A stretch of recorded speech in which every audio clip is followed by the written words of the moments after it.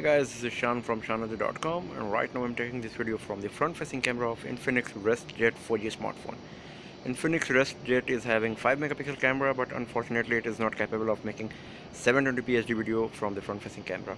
So what you will get is 640x480 video resolution on your camera, but in this video I just want to give you the idea of the quality which you will get from the front-facing camera of the device. So just have a look on this video at how good or bad it's going to be.